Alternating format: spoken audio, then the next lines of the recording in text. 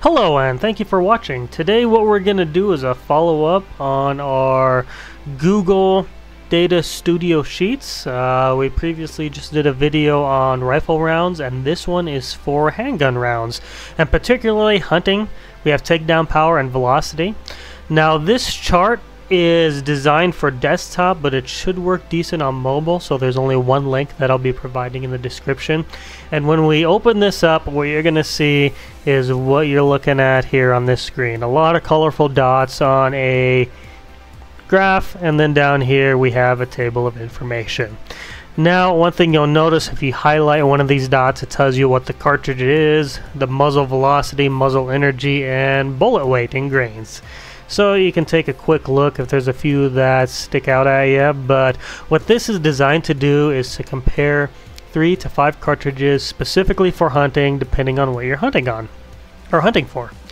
Now what we're gonna do first is we're gonna take this up here, handgun cartridges, click that, and it'll load up all the handgun cartridges are being displayed.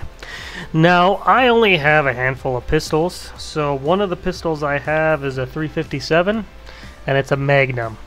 Now for my first round I'm going to choose 357 Magnum. This will eliminate all other options and display only the velocities and energies for the 357. Now I also have a 44 Magnum, so I'll type in 44 and I'll check the box for 44 Magnum. I also have a 22, but I'm not going to be hunting with that. Maybe a 38 special, I can throw that in my 357. And well, that's pretty much all I have for handgun rounds. You can throw a 9mm in there if we want. Do 9mm Luger. So now we have 4 handgun cartridges. We'll click on the graph here and we'll see what it displays. Now the first one is a 44 Remington Magnum, sticks out. Now it has the largest grain, so it has the biggest dot. It's 229 grain. It has roughly 1600 feet per second velocity and almost 1,000 foot-pounds in energy.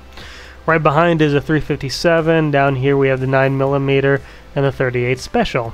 Now this is interesting to me because I didn't actually know that most 9mm rounds have more velocity and slightly more muzzle energy than a 38 special. That's something to keep in mind when I have my 38 loaded.